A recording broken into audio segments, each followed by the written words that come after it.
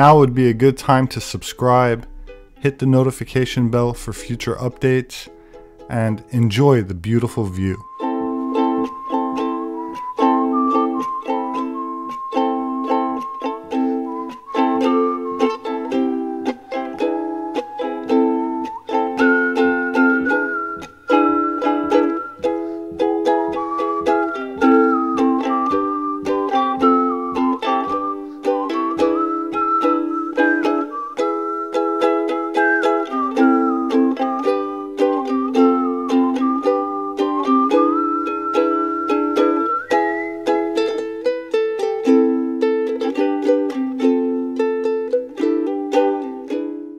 I was on my way to the Griffith Park Observatory, but decided to stop by the beach first to get in some exercise.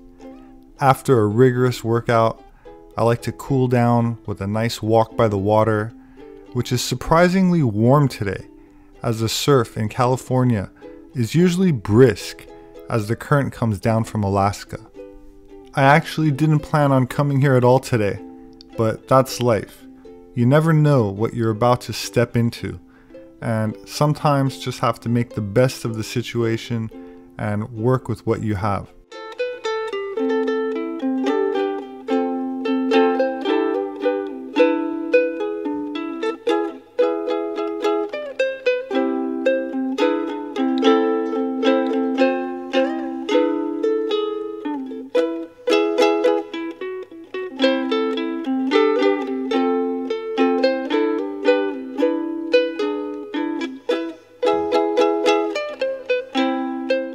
An icon of Los Angeles, Griffith Park is the largest urban wilderness municipal park in the United States, filled with hiking trails, nature, wildlife, and of course, the famous Hollywood sign.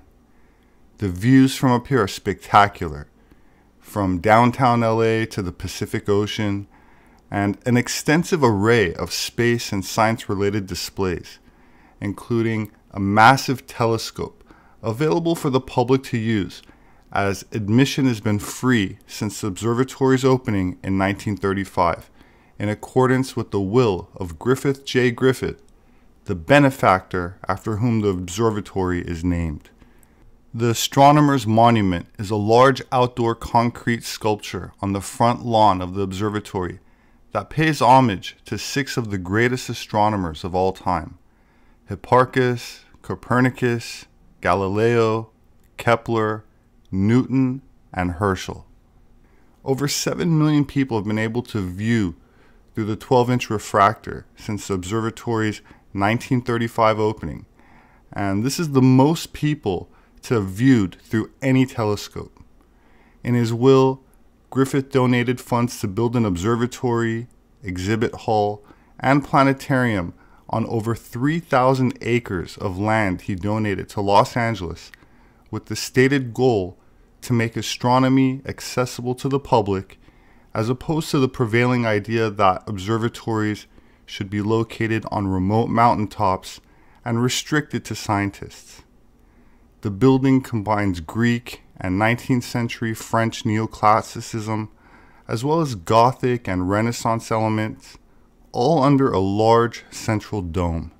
The planetarium shows at the observatory are offered several times a day and are very child-friendly, and a much better way for kids to spend their time in Hollywood instead of watching the actual propaganda content produced by Hollywood.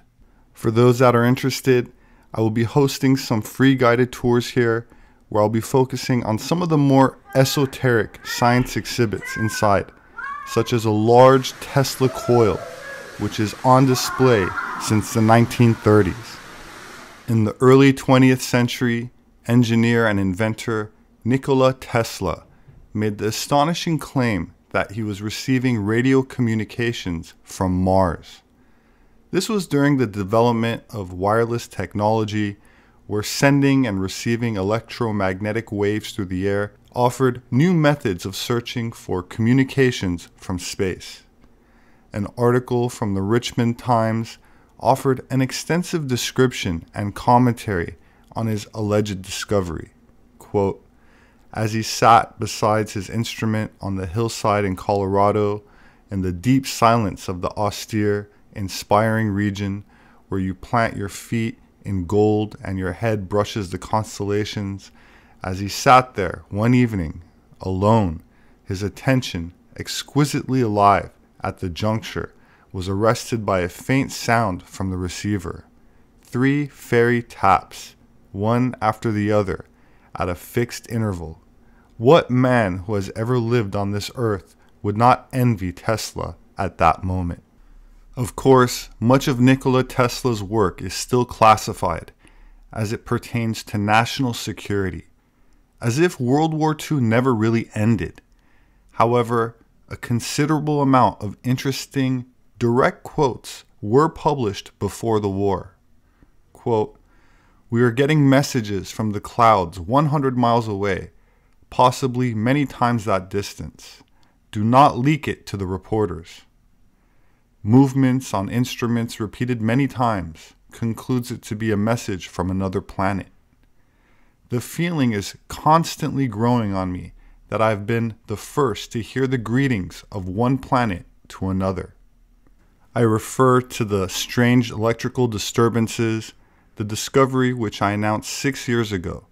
At that time, I was only certain that they were of planetary origin. Now, after mature thought and study, I've come to the positive conclusion that they must emanate from Mars. 22 years ago, while experimenting in Colorado with a wireless power plant, I obtained extraordinary experimental evidence of the existence of life on Mars.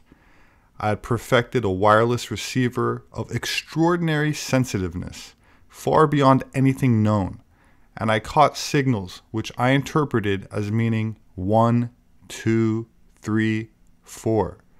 I believe the Martians use numbers for communication because numbers are universal. In 1899, while experimenting with a wireless receiver of extraordinary sensitivity, I detected faint signals from Mars, our brother planet.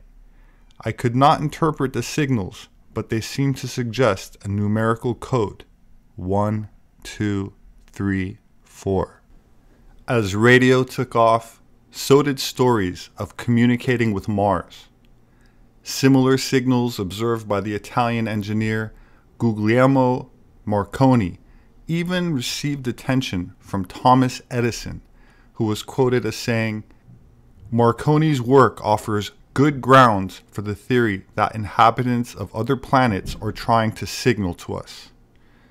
While the American media of the 30s and 40s diligently dismissed the signals as not having an extraterrestrial origin, the nationalist Germans were not so quick to dismiss the work of Nikola Tesla and others, and embraced esoteric theories as not only plausible, but probable.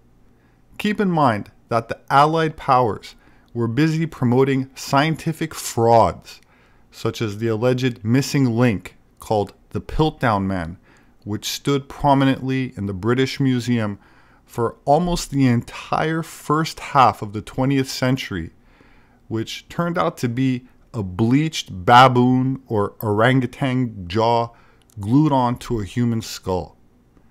The German secret societies, scientists, and government laughed at this fraud and were convinced that humanity's ancestors did not come down from the trees, but rather came up to the surface from below, and even proposed that our genetic human relatives populate the heavens. Of course, former SS officers like Wernher von Braun, who went on to a prominent role in NASA after the war, as did thousands of other German scientists, who all took the ancient myths and legends about Atlantis seriously, as attested to by the names of their shuttles, including one named Atlantis. If you followed this channel for any length of time, you've probably heard me speculate about the capital of the Atlantean Empire being somewhere in the Atlantic around the Azores Islands, with the archipelago being the top remnants of the antediluvian mountains. Keeping that in mind, Here's a photo published by NASA of the space shuttle Atlantis to the side of the Canary Islands, to the west where the Azores Islands would be.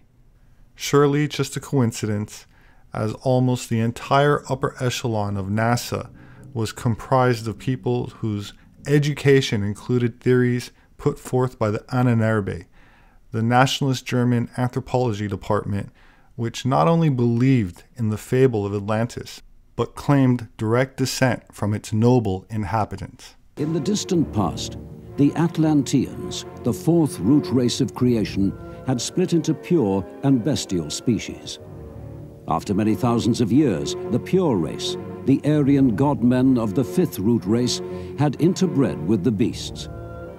The result was catastrophic decline and the near loss of the Aryan psychic powers. In the eyes of many Nazis, Atlantis was the mythical homeland of the Aryan race. They thought that they would be tall, blonde-haired, blue-eyed. The Aryans, a mythical and superior race, had invented everything of value in human history. From agriculture to architecture, the creation of theater and fine art. This great Aryan culture came to life thousands of years ago, an island continent they believed existed in the middle of the Atlantic Ocean. To find a trace of these ancestors, the Nazis trained their sights on the Canary Islands, off the coast of Africa. They saw this as being sort of the southern edge of this sort of mythical Atlantean continent. And they also were really kind of focused on accounts of mummies that had been found on the Canary Islands that had kind of blonde hair. The mummies had been examined. They claimed the blonde-haired mummies were proof that Atlanteans had once lived on the Canary Islands. And most importantly, they were Aryans. Now that they had proof of an Atlantean fatherland, the Nazi scientists concocted an even more bizarre theory to explain its destruction and disappearance. It was called the world ice theory. As the ice melted, these massive glaciers receded. Atlantis was simply scrubbed away, buried under the water. But what happened to the people? The inhabitants of Atlantis, according to this theory, then fled to various areas that were thought to be safe refuges. They would flee to Tibet, they would flee to the Bolivian Andes. An ancient occult legend that tells the story of a continent somewhere in the North Atlantic. There lived a race of super beings who had fallen from grace through evil and vice. The land was called Atlantis. A great flood wiped these beings off the face of the earth. But before they could all be destroyed, certain priests escaped by boat. These escaped priests, believed by mystics to be the original race of Aryan godmen, who were said to be the ancestors of all Indian and European people, descended from the super beings of Atlantis, and that they had lost their powers by mating with mere mortals. The Nordic race did not evolve, but came directly down from heaven to settle on the Atlantic continent. Ancient immigrants from Atlantis had founded a great civilization in the high Himalayas. Here, survivors of the last cosmic catastrophe took shelter. This is the true cradle of the Aryan race. While the idea of a global seafaring civilization during the Pleistocene or Ice Age seems far-fetched to many, that's in the context of our modern education system, which, when banning religious studies from schools in favor of the Darwinian out-of-Africa model, their legal arguments were made under the backdrop of another scientific fraud, this time the Nebraska Man, which was also presented as a missing link based on a tooth of what they claim was a human ancestor, complete with published images, all based on what later turned out to be a pig's tooth. While modern archaeologists and anthropologists are baffled by ancient sites like Göbekli Tepe, which dates back 11,500 years, the exact date given by Plato for when Atlantis was submerged, and the same geologic date for the end of the Pleistocene and start of our current Holocene. The German and Anurbe investigated ancient mythology and sacred Aryan texts, such as those found in India, which described Vimana, or flying vehicles, in remote antiquity, and according to German scientists and American and Russian intelligence, managed to either back-engineer or recreate with otherworldly assistance what are essentially called flying saucers. This is why the modern UFO phenomena had its genesis during World War II, with the battle above Los Angeles, California. Between the late evening of February 24th, 1942, and the early morning hours of February 25th, the City of Angels went into a state of panic as what were initially believed to be German or Japanese enemy aircraft were spotted over the city. Taking place on the heels of the Pearl Harbor bombing, and just one day after a confirmed submarine attack off the Santa Barbara coast, the UFO sighting touched off a massive barrage of anti-aircraft fire with some 1,400 shells shot into the skies above Los Angeles and lasting the better part of the evening. Many people believe the aircraft were extraterrestrial, with one eyewitness even describing an object he's seen as looking like an enormous flying lozenge, and some accusing the government of a cover-up, especially after conflicting accounts of the incident from the Navy and War Departments. As if to confirm public fears of extraterrestrial attack, one famous LA Times photograph emerged from the incident showing an ominous, saucer-like object hovering over the city. This much-debated photograph inspired America's first major UFO controversy a full 5 years before Roswell. And now for news of our own West Coast, we take you to Los Angeles and the report of Byron Palmer. Anti-aircraft guns went into action against unidentified aircraft in the Los Angeles area shortly after 3 a.m. Pacific wartime this morning. The anti-aircraft guns began barking during a blackout ordered by the 4th Interceptor Command at 2:25 a.m. The unidentified object, which some sources thought might be a blimp, moved slowly down the Pacific coast from Santa Monica and disappeared south of Long Beach. Army officials declined to comment on the possibility that the object might have been a blimp. However, it required nearly 30 minutes to travel some 25 miles, far slower than an airplane. Watchers on the rooftop of the Columbia Broadcasting Building in the heart of Hollywood could plainly see the flashes of guns and searchlights sweeping the skies in a wide arc along the coastal area. Concussion of the shells could be felt in downtown Los Angeles, 15 miles away. U.S. Army planes quickly took to the dark skies, but whether they contacted the object has not been announced. Army officials say they will not comment until they receive a full report of the action. Although some watchers say they saw airplanes in the air, semi-official sources say they probably were the U.S. Army's pursuit. Several observers say they saw one or more planes spotlighted by 20 or 30 searchlights. The object moved southward, presumably over Huntington Park at the western edge of Los Angeles, and on southward to about Long Beach on the coast. By 3:30 a.m., observers said the object appeared to be over the south of Long Beach. Searchlights closely followed the object down the coast and kept it centered in their glare. Shells frequently could be seen bursting near the object, but none appeared to hit it. The shooting stopped about 3:30 a.m. The shooting brought warfare to the front door of this city of 1.25 million population for the first time since December 7th. Already it was alert to the presence off the Southern California coast of a Japanese submarine which had pumped 25 shells into an oil field north of Santa Barbara Monday evening.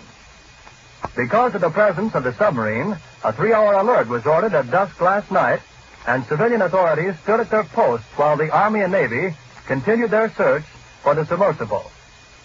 The evening alert ended at 10:23 p.m., but another was sounded at 2:22 a.m., and the blackout followed within 3 minutes. It covered Los Angeles County from Santa Monica to Pomona. At 2:27, all Southern California radio stations were ordered off the air, except those in San Diego. Approximately 20 minutes after the firing died down, the ship returned and headed westward from Long Beach toward Santa Monica. The guns went into action again, hurling round after round of shells at the object. The second barrage appeared to be closer to downtown Los Angeles, since watchers could hear the concussion of the guns more clearly, and the flash of bursting shells was brighter. Then the ship disappeared for the second time over the ocean. We return you now to CBS in New York. The Battle of Los Angeles did in fact claim 6 lives. 3 civilians were killed directly by friendly fire, while 3 others suffered heart attacks during the event.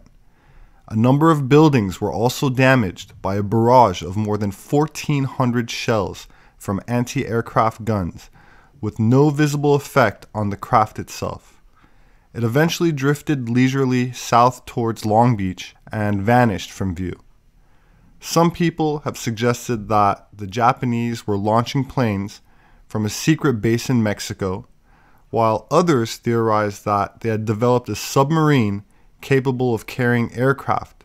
Of course, the Germans were also rumored to have U-boats large enough to launch aircraft from, but for some reason, many technological aspects of World War II is still kept classified, as is Operation High Jump, where the Allied armed forces invaded Antarctica in 1946 with a massive armada consisting of thousands of soldiers and 3 aircraft carriers, yet the public is still kept in the dark despite over 70 years having passed since the United States, Britain, and the other allies suffered their mysterious defeat in 1947. It's almost as if there's still some sort of threat that remains out there. Otherwise, why the secrecy? And to whom exactly would this threat be directed at? An eyewitness testimonial to the events that transpired over Los Angeles in 1942 was William Tompkins, who worked for the Navy during World War II and before passing away recently at the age of 94, went public about what he claims was advanced German technology and the reality of people from other worlds. Here's Bill Tompkins on the Jeff Rentz program. Please tell me, Bill, Battle of L.A., 1942, extraterrestrials over Los Angeles. Most people were told it was Japanese, but it wasn't. Tell us what you know, Bill, what you saw. Well, actually, we were living in Long Beach at that time, and around 7 o'clock, my brother and I were reading the newspaper on the floor. My dad called us and told us to come out onto the deck. We were on the second floor of a very large house that was broken up into 4 apartments. And so they had a big deck way up. And we were 4 blocks from the ocean. So we couldn't see the water, but we could see the area above it, and here was this bright light. And all 3 of us were looking at it. We called some of the neighbors, and they came out on their deck. We all looked at it. And while we were watching it for several minutes, a tiny beam came out of it and at about a 45-degree angle to the left and went down towards the ocean.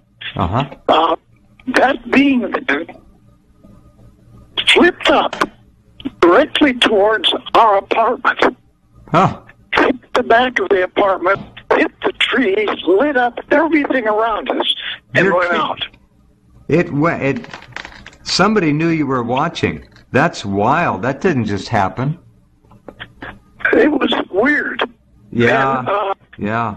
So, Was this Bill? Excuse me. Was this before or after the anti-aircraft had unloaded? Was it 4,000 rounds or something at this object, or is this the second object? What do you think? No, this was before, because later in the evening the anti-aircraft started firing. Okay. And incidentally, what has not been published is the number of U.S. Navy anti-aircraft guns. We had the whole fleet at that time, and they used up all of their 20 millimeter, 40 millimeter, and 5-inch guns. Firing out of where were they anchored? L.A. Harbor? Long Beach? They were in Long Beach Harbor. And they were shooting at this? Wow. Nobody talks about that. The Coast Artillery was firing at them. And, of course, searchlights, we had 8 searchlights on this one big one that came in and it parked. And it was there for over an hour. Right, yeah. Different ones came above it, came beside it, came underneath it. The searchlights would pull off of the big one and follow the smaller ones and try to shoot them down. And it continued, but finally it got boring, so we went back to bed around 3. I have never heard this before. That's fascinating. Go ahead. Our neighbors stayed the whole night, and they said that it really didn't stop till around almost 5 o'clock. But the next day, there was articles in the paper that they thought there had been some military aircraft coming in. It was just a cover-up. Sure, of course. But my dad was, like your friend, he was the guy that was responsible for that area. And, of course, he talked to everybody. And the interesting thing to me was that nobody got excited. Nobody got upset. There weren't any heart attacks. And while this was going on, over in London, Germany was bombing London. And those people were trying to get underneath the ground so they didn't get killed. Mm-hmm. And we have vehicles above us at less than 8,000 feet, most of them. Right. They were real high. And nobody was fast. All of them were slow. And many of them just parked. Many of them what? Say that again, Bill. Many of them were... Many of them just parked. They stopped. And they parked there. Wow. And this is right in Long Beach. This is astonishing because we've only heard, Bob, you know this, the standard story on the Battle of L.A. was that there was one craft slowly meandering its way from the Culver City, Santa Monica Mountains area, all the way down to Long Beach before it, quote, disappeared. That's all we heard. There were 2 public releases. One of them was unclassified one that said we fired 1,432 rounds of ammunition. And then, of course, there was a top secret release that said that they recovered one craft that had been shot down and crashed in San Bernardino Mountains, and the other craft was salvaged by the Navy at sea. Okay, hold on. I've heard rumor that one went down by Long Beach offshore and went into the water, crashed. Correct. I've heard another rumor that something went down in, I think it was El Monte, and a truck, a big lowboy, a flatbed truck came in, and that may have been an American fighter that was up there and got hit by our own friendly fire. I don't know. Do you know anything about that? No, I don't know that case. Okay. I'm quoting from a top secret Majestic document. Oh, my. Okay. So, 2 of these, you'd think that they'd know better than to park while they're getting shot at, but 2 were shot down, or one was damaged and it crashed in the ocean. The other went down the San Bernardino Mountains. The big one, we'll call that the mothership just for fun, moved off and apparently was undamaged. You can see the pictures of the Battle of Los Angeles, and you can see the exploding AA all around this thing and on it, and it wasn't damaging the big one. The smaller craft perhaps were scout craft, and they weren't so heavily able to withstand the bombardment. Now, what Bill just said is that the ships in Long Beach emptied their magazines. They had no more ammo to fire, so that would jack up the 1,700 round number to thousands. Well, it would, and this was an Army report, so they probably didn't count the Navy rounds. That's what I'm saying. Yeah, fascinating. Okay, Bill. It was interesting that there were several ships in the Navy dry docks in San Pedro. Yes. And they didn't even have most of their crews there, but the crews that were there grabbed their guns they got their ammunition, and they're firing from ships that are in dry dock. They're not even in the water. That's amazing. They weren't even in the water. That's if you recall, Bill, where were we last time when we let off in the narrative, and where would you like to pick it up? Well, we sort of left off in the middle, really. And if we could, I'd like to go back to like 1942, if we could start there. Okay. Yeah. There's a situation which I think is hard for people to realize. The German people, of course, were never allowed to even know that this extraterrestrial assistance had been given to the SS.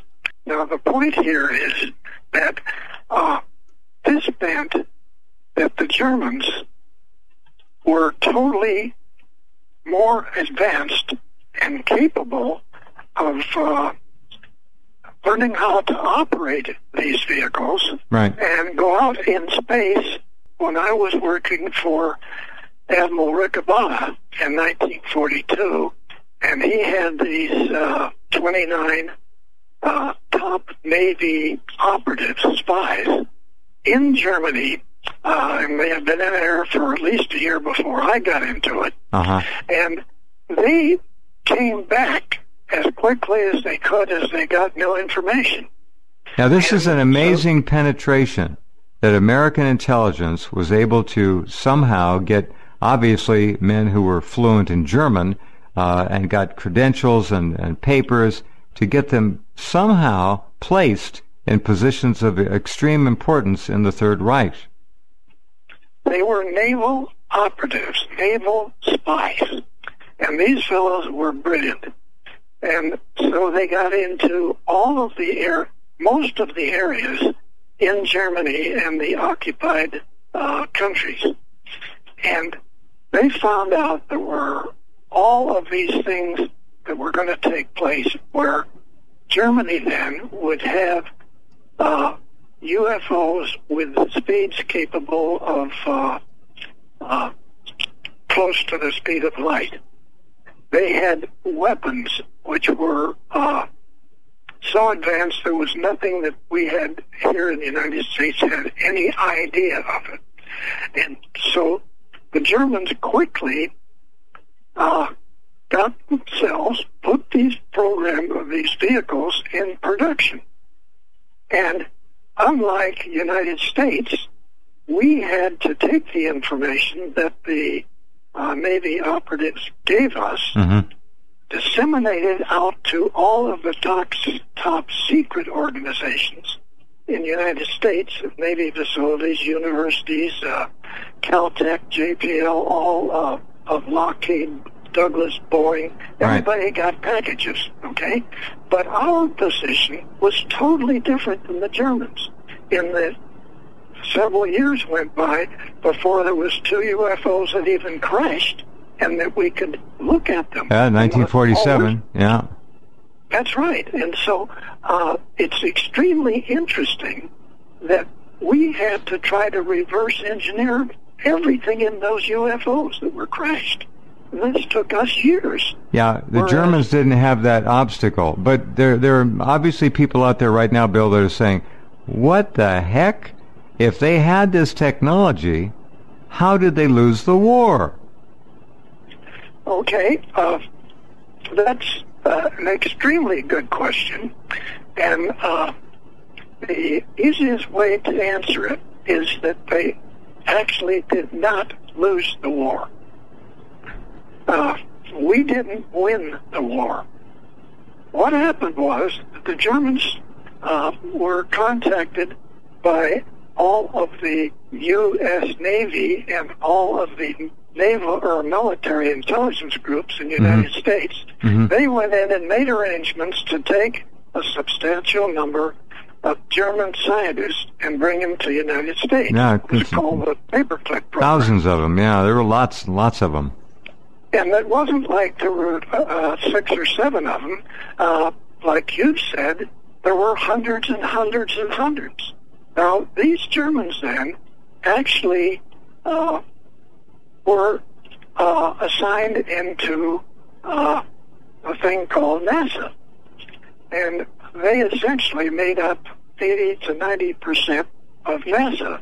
But that wasn't their stop. They continued to distribute out through every top U.S. biomedical and corporations that were in aerospace companies. Right. And they then worked in these companies, and they worked to the extent that they took over the finance of these companies, and of course the Bilderberg and the Trilateral were all involved in this. But the point is that Germany had 4 years before they lost the war, they decided that this tremendous opportunity that was given to them to have all of these advanced space systems, they said, we're going to move it to Antarctica. And at that particular time, extraterrestrials had 3 large caverns under the ground, under the ice, down in Antarctica, and they had 2 small ones. Right. And so they gave the 2 small ones to the SS, and they then made arrangements so that the Germans would design and build massive submarines as transports. They had no torpedoes on board. They were just large transports.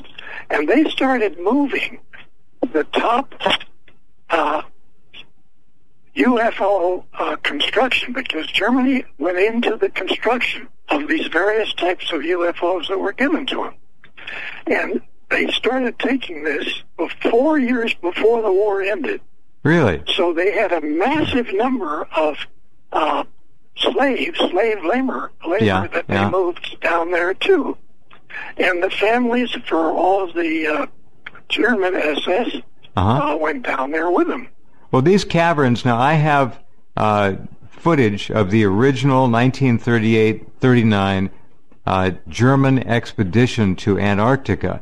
Now, that trip, as you know, was captured on film and brought back, and certainly a screened version of it was edited and released to German movie houses. It was like a newsreel. It was like a 10, 12-minute piece of film that showed the German exploration research ships going down to Antarctica. Now, my question is, in these films are some snapshots of gigantic underground caverns. I'm going to pull all these out of the films. They're old and grainy, but they're still watchable. They have Wagnerian music and a little bit of a soundtrack from a narrator here and there. But it's a remarkable thing to see, because this is what they admitted finding in Antarctica. And my question is, Bill, how did they go down there to this continent of ice and find these caverns just out of the blue on this trip down there? They had to be shown where they were. Had to be. Exactly. Extraterrestrial people. Right. And those caverns, actually, they were like massive countries.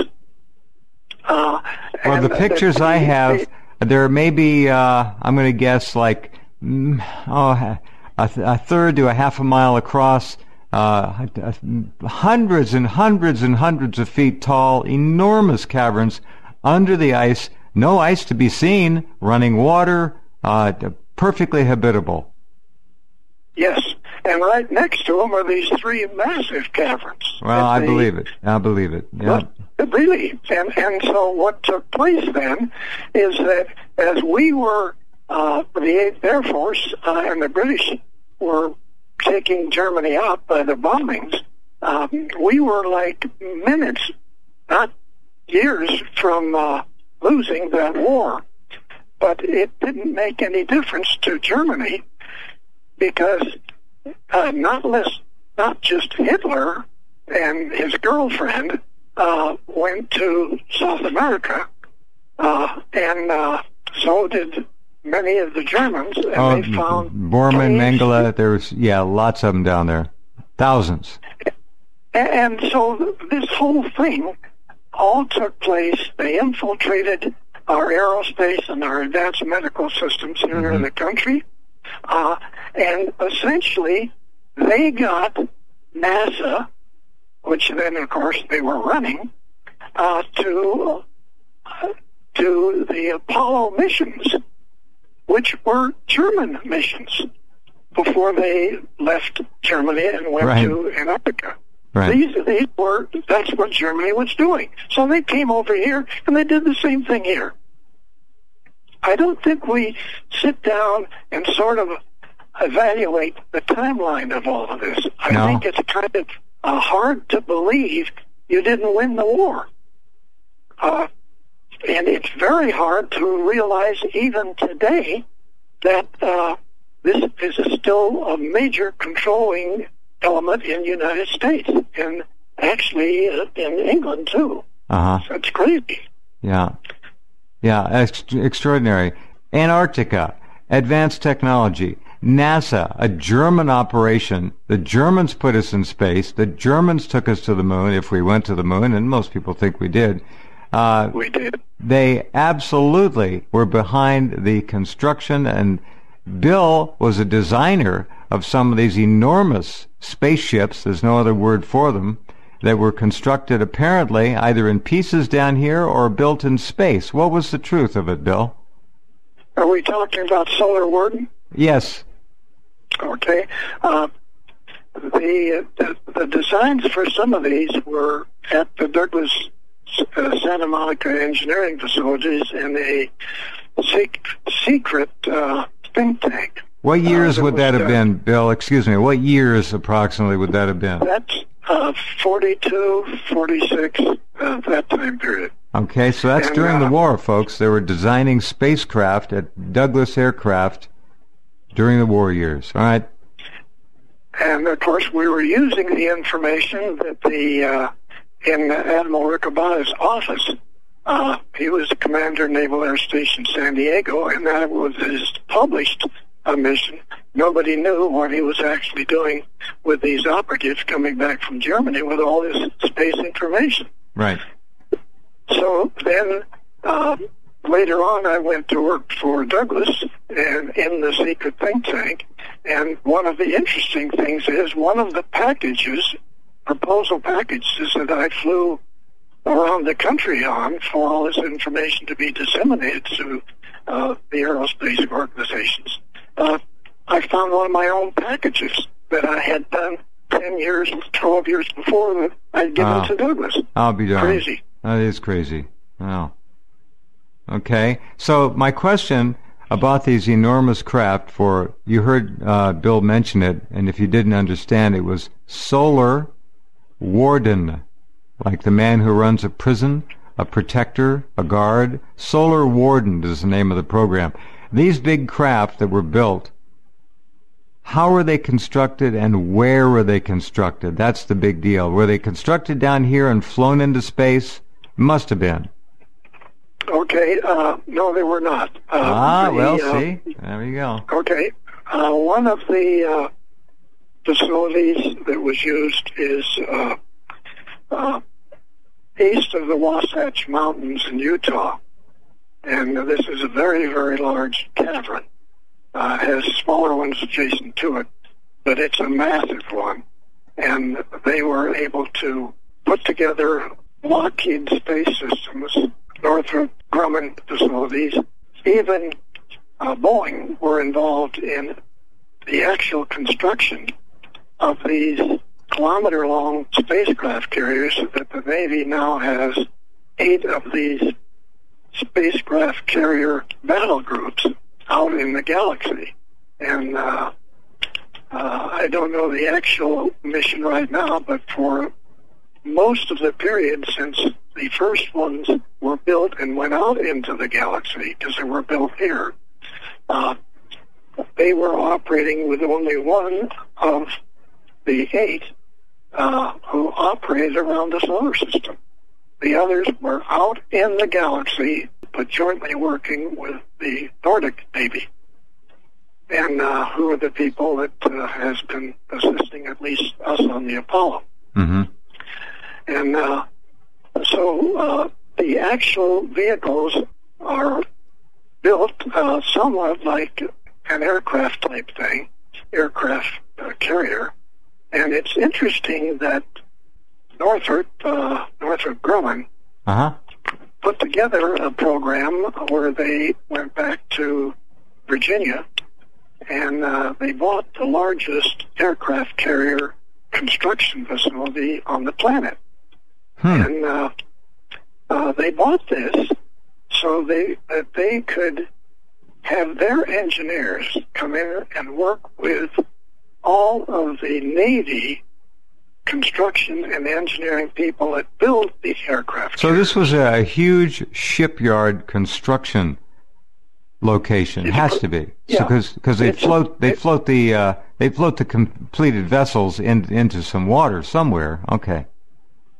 And so this is Newport News shipyard in Virginia. And so they then had their people, the Grumman people, study with the Navy engineers, designers of all the areas of an aircraft carrier. And surprisingly enough, Newport News also builds Navy submarines. And at Douglas, hold on, at Douglas, in the secret think tank, when we were looking at every type of space vehicle we would need to go out into the galaxy, our U.S. Navy. And so submarines came up, and we discussed this. And we said, that's the easiest thing, the quickest way we can get out there. We'll just take a regular Navy submarine, pull out the old nuclear system, put in the anti-gravitational system, and we're going to use these right away. So this was in the 1950s? Yes. All right. This is, I was going to ask about propulsion, so we were given or otherwise back-engineered anti-gravitational propulsion systems, which went into the actual submarine that was being built. Very simple conversion, actually. Very smart. Yes. And back tonight is a remarkable friend of ours and a friend of yours. His name is William Tompkins. Bill has been a guest a number of times. Bill, what have you heard from people who have listened to the earlier programs? What are you getting in terms of feedback? What kinds of comments from people? Oh, kind of interesting, really. Getting calls from France and getting calls from Russia and really? Not just the United States, but amazing.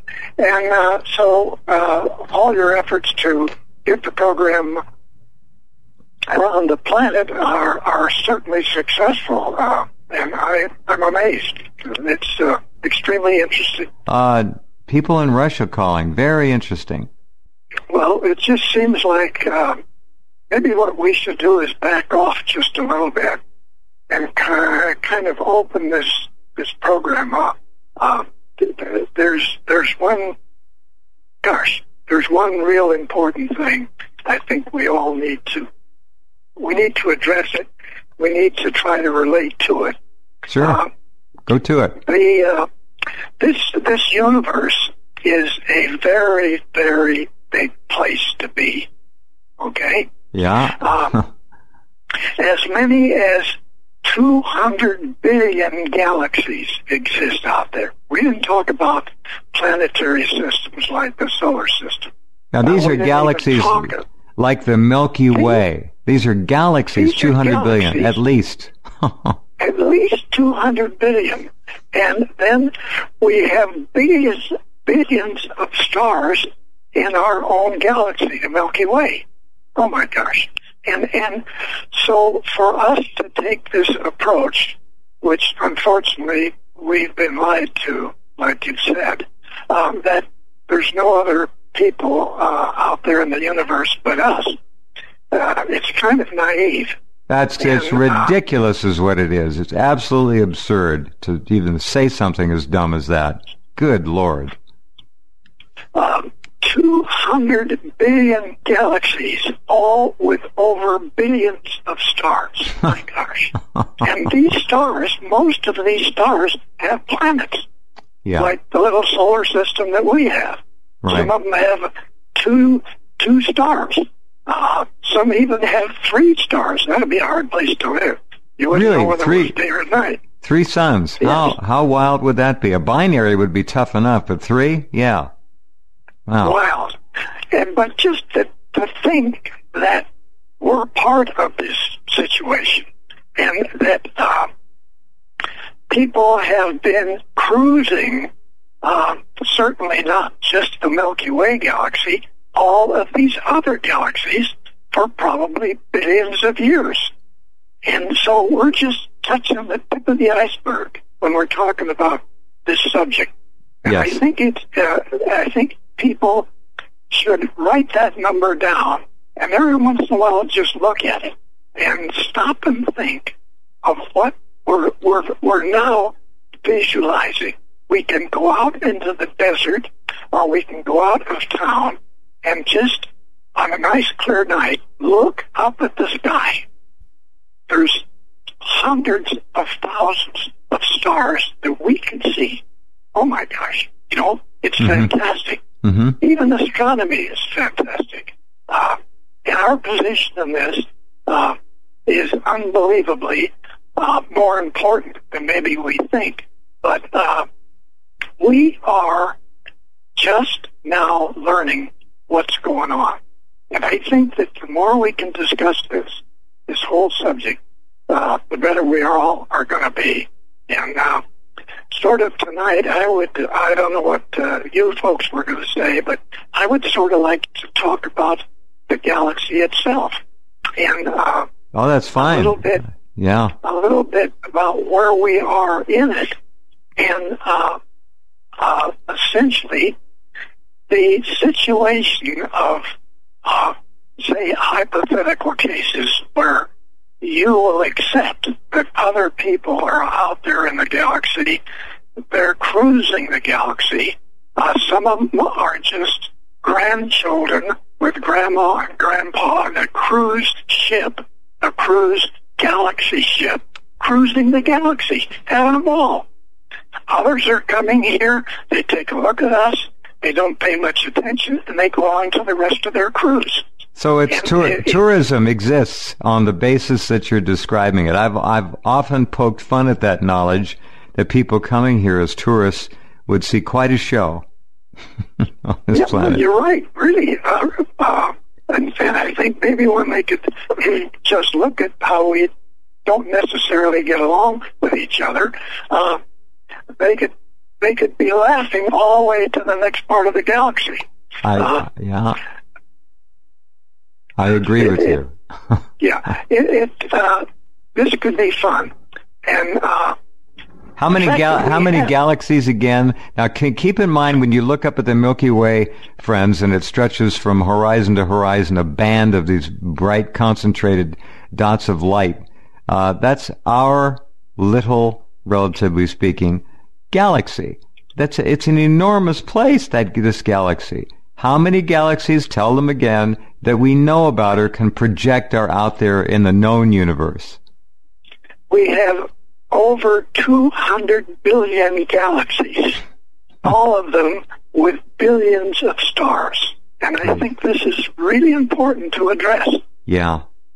To get ourselves out of this everyday thing that we're forced into and stop and think that we now have this opportunity, for instance, to join with other Nordic people and go out into the galaxy with them. Not all that stuff about the wars going on and all the bad side of it, but stop and think of our opportunities. We're just around the corner. We will be able to cruise ships out in the galaxy ourselves. I just think that it's exhilarating.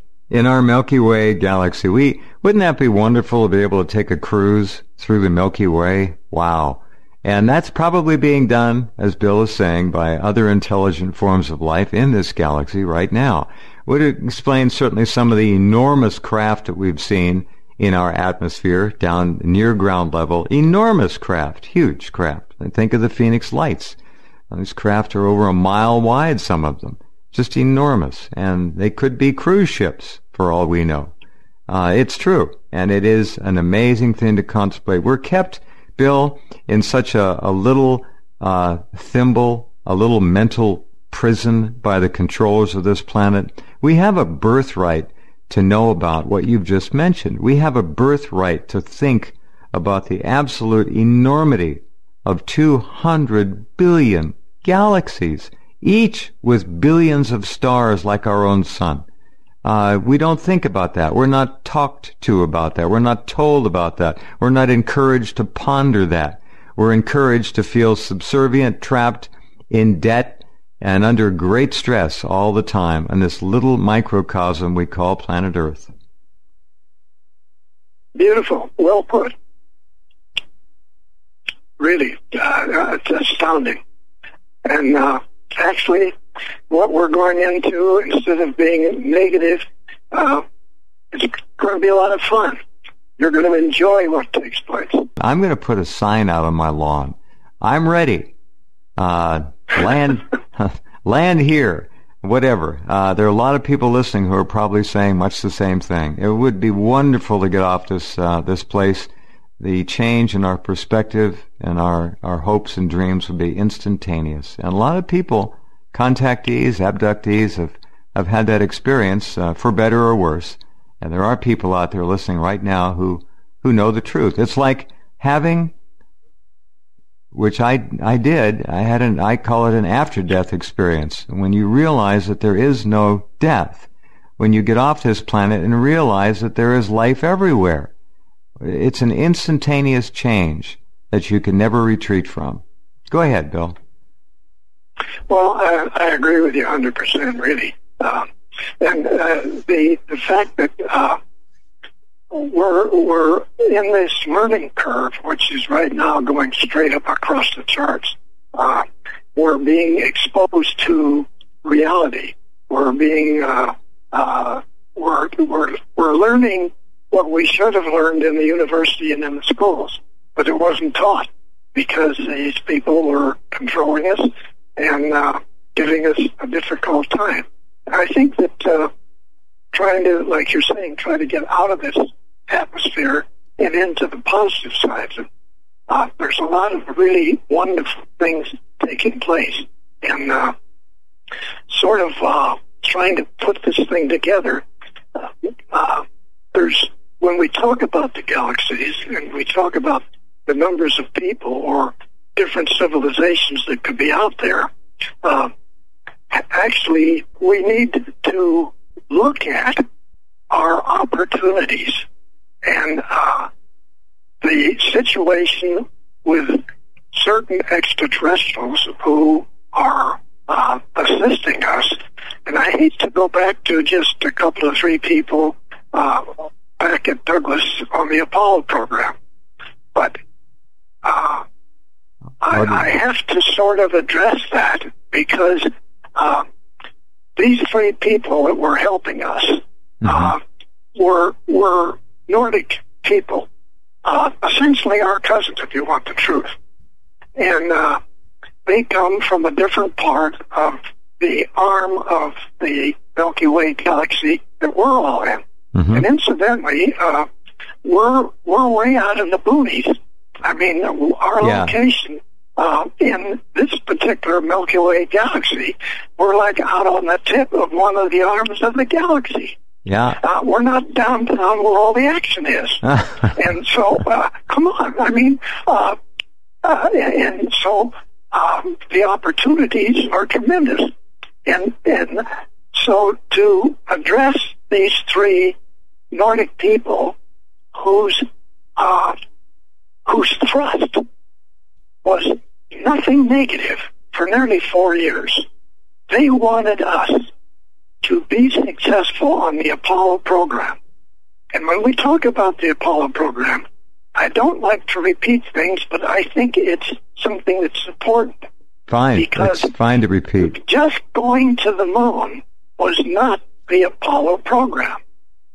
The Apollo program phase one was to build a 10,000-man naval research and operating base on the moon, only it was inside because we were going to build it underground. That was phase one. Mm-hmm. Phase two of the Apollo was to build naval stations on every habitable planet in the solar system or their moons. Okay? Phase three was to do exactly the same thing on the 12 closest stars. We just explained the real Apollo mission. So when we're trying to put together requirements for the vehicle or for the launch vehicle or for the mission, mm-hmm. we're not just addressing getting there. We're addressing all the things that we need to do because these are stepping stones for phase two and phase three.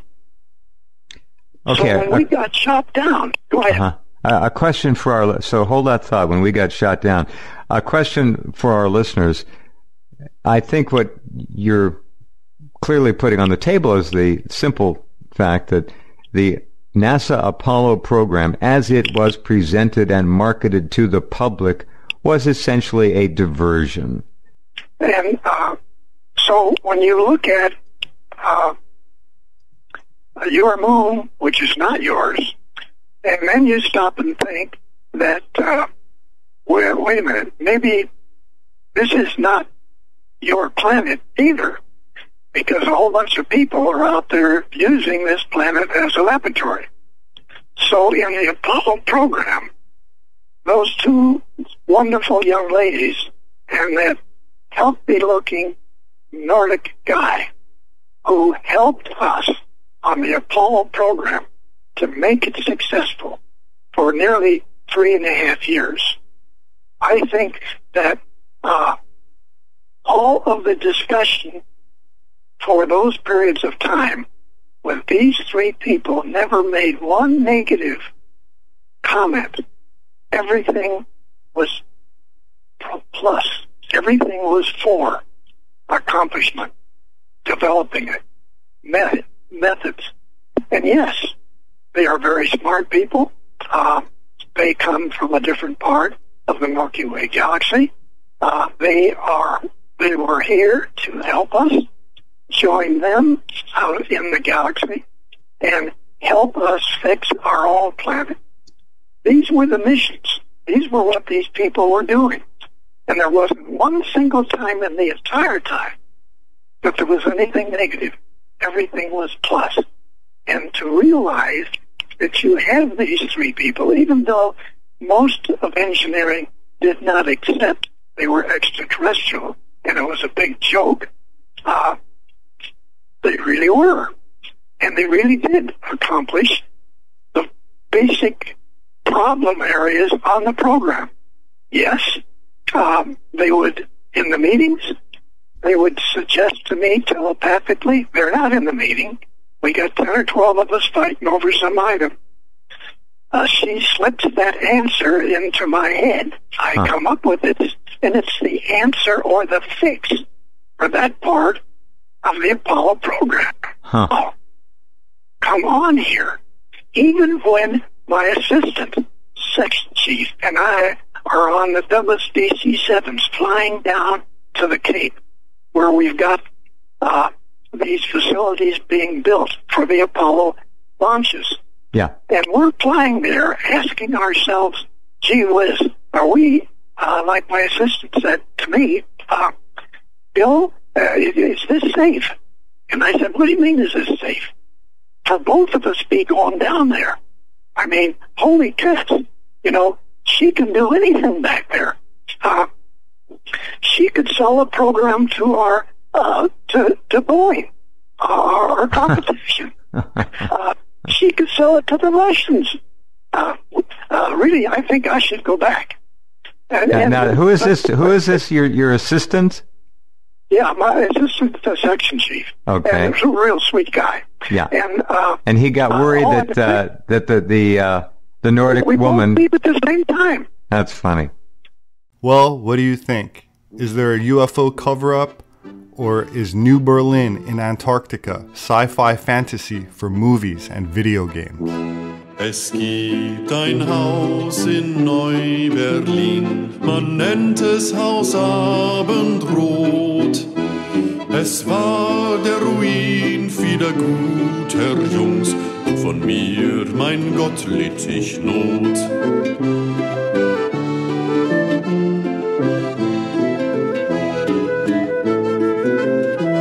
Hätt ich meinem Anführer zugehört, ich wäre heute daheim. War jung und dumm, war ein armer Jung, auf den Abweg geführt und gemein.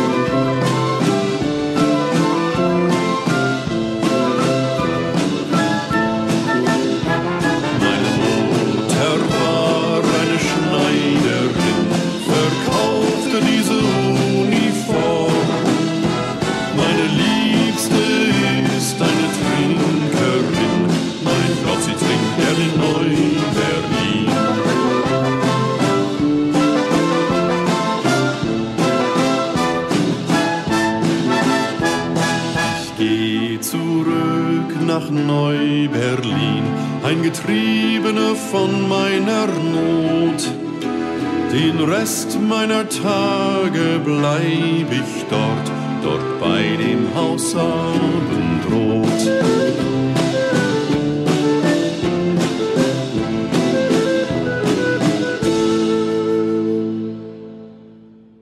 In a world that's so heavily censored, even in places that hold free speech as sacred, it can be hard to separate factual events from embellishment. That said, things seem to fall in place when one examines the motives for secrecy, namely to keep the status quo in the energy and banking sectors, both of which are fundamental to maintaining the global power structure in place, where both industries would cease to exist if free and clean energy technology were to be introduced to our planet. While few could dismiss German ingenuity, the nationalist scientists themselves insist that they have been assisted, believe that this help came from human civilizations that do not originate on Earth, and maintain that we are unwitting slaves on a planet that not only is held back in terms of technology, but inundated with so much propaganda from a controlled media and academia that most people are unaware that our minds are enslaved as well. If you're ever in Santa Monica, the sushi at Noma's is excellent. Bon appetit, and thanks for listening. My name is Robert Sepehr. I'm an anthropologist. My published work is available on Amazon, as well as through various other major book outlets. If you'd like to support my work, you could do that through patreon.com. There should be a link in the description section for those that are interested. I appreciate it. Thank you.